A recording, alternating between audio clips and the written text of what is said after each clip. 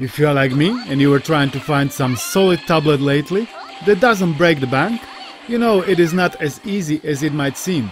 Cheap tablets with shitty specs are everywhere, but affordable tablets with good specs that can emulate PS Vita, Gamecube, Dreamcast, PS2 plus bunch of latest Android games are way harder to find. Is this device one of them? Let's take a look. This, my friends, is Blackview Tab 16. It comes with 8 GB of RAM, 256 GB of expandable storage, CPU is octa-core Unisoc Tiger T616, so very similar to T618 that is already inside of plethora handhelds like Retroid Pocket 3 Plus or Ambonic RG405M. Display is 11-inch IPS LCD with resolution 2000 by 1200 and 5:3 ratio. It's running Android 12 with their skin on top of it, and it costs right around 150 quid. Inside of box you can find 18-watt fast charger, stylus, tempered glass screen protector and a case. I know all of you wanna see how it can emulate aforementioned system, so let's dive right into it. According to my testing, it can emulate even the hardest PSP games like Ghost of Sparta and Chains of Olympus at playable frame rates at 2x resolution, and for the most part I kept auto frame skip at 1 just in case. Some games need it, some don't. Chili Con Carnage was also running full speed. So much for Mexican hospitality. Ratchet and Clank full speed.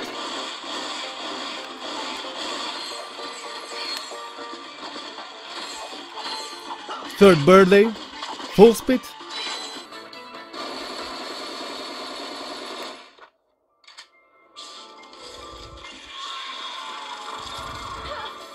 Midnight Club LA Remix, also very good. The screen ratio is not ideal, but I kept the full screen option in the settings checked, and it didn't hamper my enjoyment in the slightest. PSP Emulation not bad, what else? Dreamcast emulation, also full speed via Redream. I'm having just the light version, so not sure how much we would have been able to upscale it. All of the games I've tried were running at native resolution, and I've tried 4:3, 16:9 ratio, but the most I like the stretch option because the screen is 5:3, so it is somewhere in between of those two options and it covers the full screen. I've tried Soldier of Fortune, House of the Dead 2, Red Dog Superior Firepower, Res,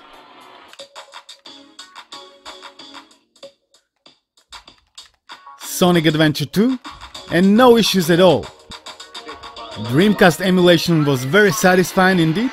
This chip is more than powerful to play Dreamcast at full speed, so let's move to something more demanding, like Gamecube. Here it is a bit more trickier. You can run plenty games absolutely fine at default settings, 1x resolution with Dolphin MMJR2. There are some frame drops and stutters, but for the most part I would consider these games to be playable. Games like Battalion Wars, Serious Sam 3,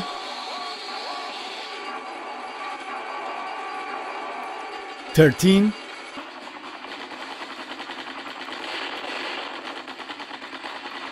Legend of Zelda Twilight Princess.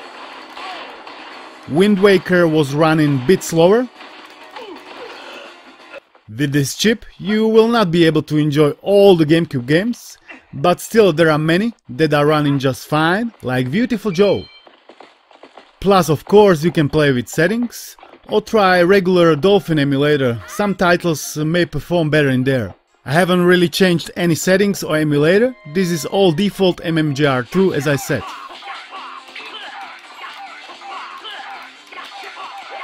Now let's check something that everybody's waiting for, Vita 3K Android emulation with the latest version 7.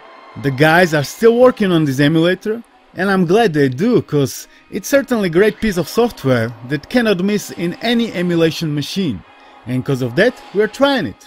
It is still work in progress, so bunch of games have various issues, but bunch of games are perfectly playable, like Gravity Rush, that is running solid, or Uncharted Golden Abyss, which is also running great, even on this not so powerful chip.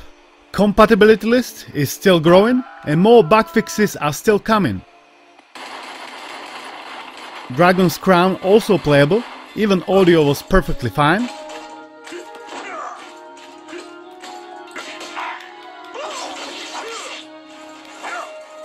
Drive Girls also more than enjoyable. It is fascinating that even cheaper tablet for 150 quid can now serve as a PS Vita XL with 11-inch display. Cannot wait for upcoming Vita 3K updates. Well, I mean, it's never gonna replace any of my genuine PS Vitas, but still it is great to see progress and innovation, which this undoubtedly is. I couldn't run Muramasa Rebirth, even though I did play it previously on a Snapdragon, and it is listed as playable. I've tried OpenGL and Vulkan backend, but no luck. Loads of different factors could play a role in here, like the chip.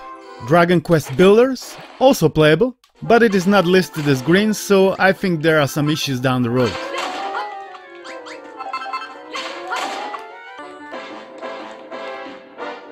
For PS2 emulation, I was able to run Eco at 1x resolution at default settings.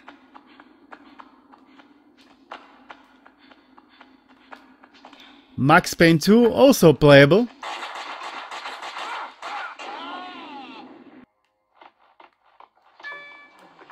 Or you could easily enjoy some less demanding games like Neo Contra.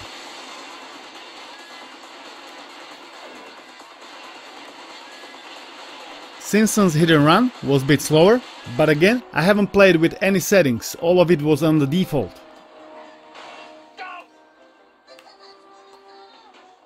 This is an Android tablet, so native Android games are running fine. Call of Duty Mobile on low graphics is playable.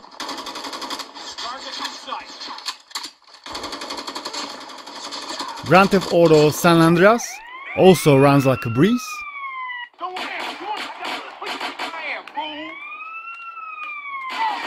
Ports of Hollow Knight and Cuphead very fun too, and physical controls were recognized straight away. I was focusing mainly on the emulation and gaming performance of this tablet. If you wanna see other aspects of this device, I would recommend checking other reviews. I do really like its 4 speakers, they are really loud and not bad quality. 11-inch panel is not the highest quality, it could be brighter, but for that price it is also not bad. There is no headphone jack, companies don't care anymore. I still do care about it for some reason.